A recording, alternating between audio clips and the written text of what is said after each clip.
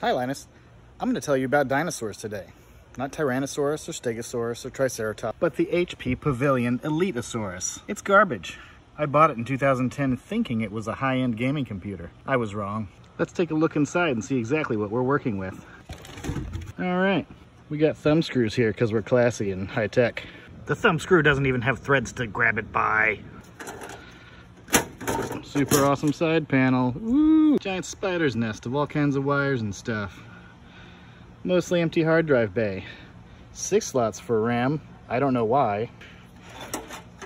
I didn't know anything about computers when I replaced this, so I bought the wrong size. Got this awesome cable management going on here.